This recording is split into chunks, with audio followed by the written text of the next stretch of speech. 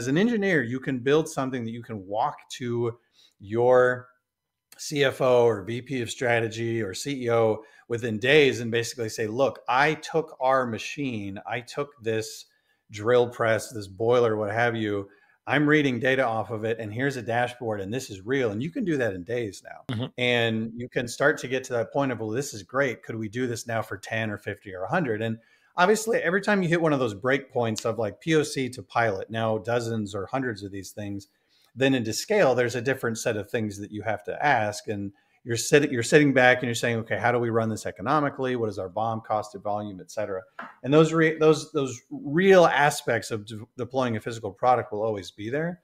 But because we've been able to move to proof of life and proof of value so much faster, that I think it really has compressed a lot of those cycles, because then at that point, it's no longer a question of can we, but it becomes a question of should we and how.